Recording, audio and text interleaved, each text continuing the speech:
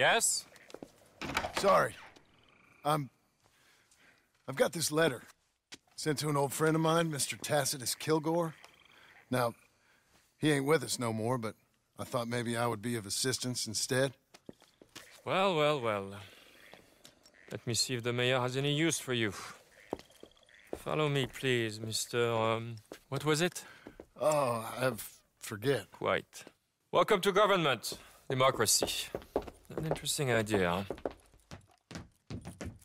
Monsieur Lemieux? Come in. Oh, hello, sir. Hello. Hello. John Marston. Oh, really? Okay. Now, you are not going to rub me like your friend, are you? No. I'm sorry. Oh, don't worry about it. But you are not a very popular man. There's all kinds of nasty people who want to speak to you, Mr. Marston. They won't hear anything about you from me. But... Oh, there's always a but. Of course, I'm a politician. Who needs killing? Nobody. We're not savages, merely Frenchmen. Don't be ridiculous. Killing? Oh, dear. Terrifying, yes. I suppose I could do that almost as well as kill. I'm sure you can. Now, it's all very ethical. You see, I've been trying to open a major museum, a place of culture to elevate people's souls. And what do museums need? Art. And how do you buy art? I don't know. I buy art of some nasty little man from Paris selling me some destitute aristocrat's collection of old masters that it turns out he may have been painting himself. Oof. Ouch. Ouch indeed. But these are good paintings. I can't make the difference, and I'm French. Only this even nastier little man from New Haven has come here to verify my paintings, and he's saying that they're all fake. So perhaps he can be persuaded to revise his opinion.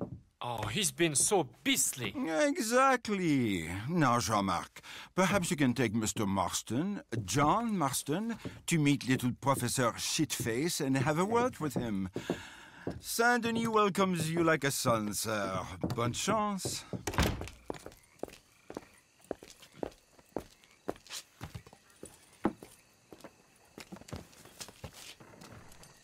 Come, sir, if you don't mind. The gallery is just at the end of this avenue. As I said, he is a beastly man, this professor. believe me, friend, you ain't seen beastly yet. Not even close. You are quite the carriage driver.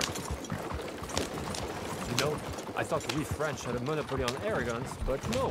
An overeducated American can be far, far worse. Luckily, there ain't too many overeducated Americans around. The gallery is just up ahead. There, Mr. John, there! Whoa! What's his name again? Professor Shiftaker.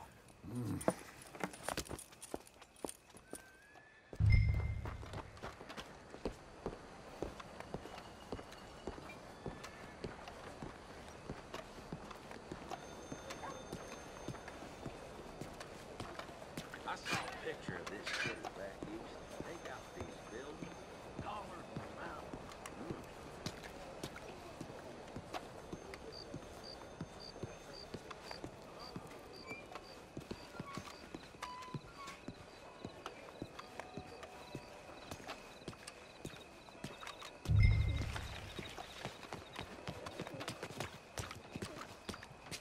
Professor, excuse me. Ah, hello? The mayor asked me to get a preview of your findings in there. The mayor knows very well what I've found. Every painting was a brazen fraud. That is a big claim. One that might upset some people.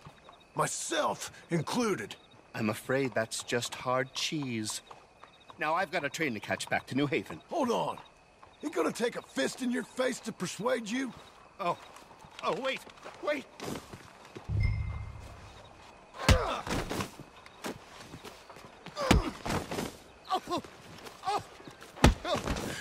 You changed your mind? I couldn't! My reputation!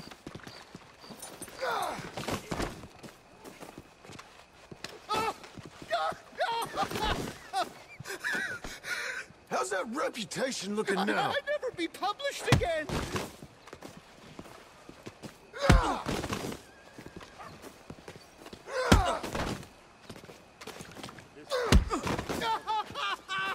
I relent.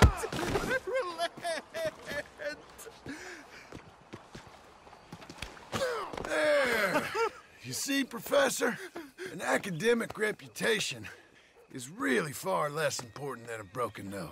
Yes, sir. I see that now. And the thing is, now people are gonna see these paintings and love them. So you really are helping people. You know I'm right, Professor. Please, don't make me upset with you again. No, sir. You're right. You're very, very right. So you'll send the mayor what he needs. Because otherwise, I'll be in New Haven. No. We don't want that. Of course we I'll don't. write my paper this evening, sir. Very good, Professor. Very good.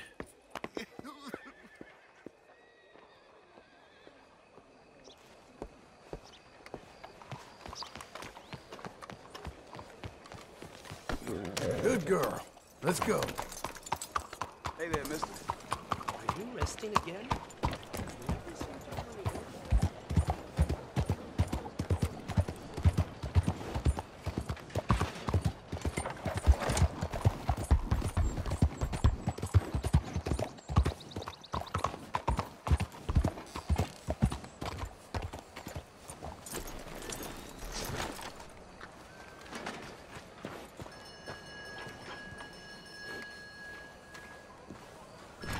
So, turns out, those pictures are all real after all.